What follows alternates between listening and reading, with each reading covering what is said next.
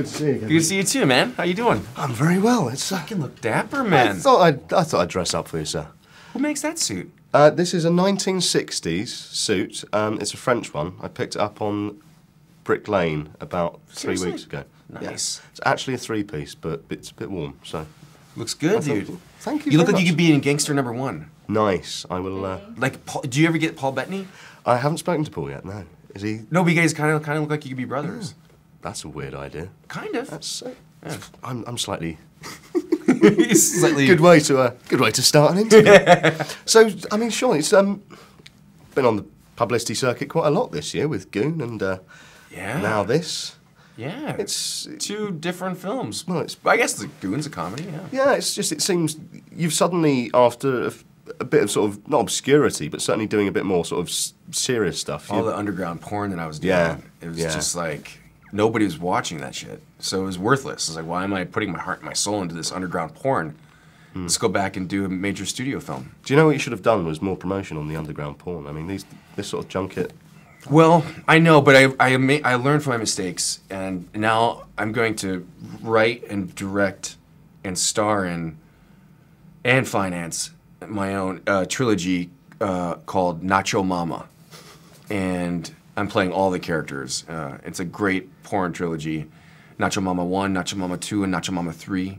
I'm going to shoot all three back to back to back in New Zealand, using Peter Jackson's Weta. So we'll see how that works out, but. Anyway, American Pie. Yeah. It's, obviously, it's been 13 years. 13-year reunion. Who Yeah. doesn't go to that? Well, exactly. I'm Right. curious. You ended up as an exec producer on it. Yeah. So was it sort of you as part of the impetus to get this back together and do the? Well, I think the studio had been thinking about a high school reunion movie, you know, another American Pie movie. I didn't know that at the time, but I was talking to my buddy, and I thought, you know, this could be really good. You know, just to see everybody back. I thought it'd be fun to play the character again at 30, and Jason Biggs was thinking the same thing independently. So yeah, we were able to be a part of it early on, and then also we just thought it would be really fun to call ourselves executive producers, and that was pretty much it. Nice. And I mean, in terms of sort of that story that you're telling and coming back to it, because nice. And I mean, in terms of sort of that story that you're telling and coming back to it, because Excuse me.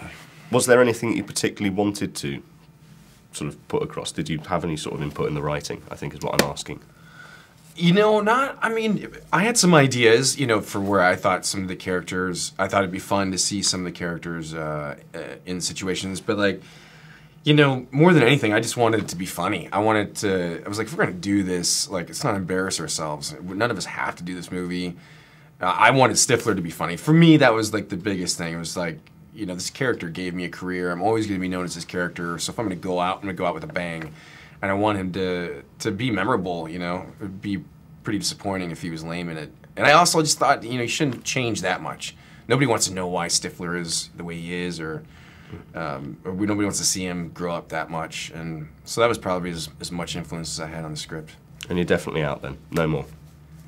I signed on to do 40 more. So in between my underground porn, it's gonna be American Pie, well, American Divorce, I don't know, fuck, I'm just kidding. No, I don't think we're doing any more American Pies. Cool.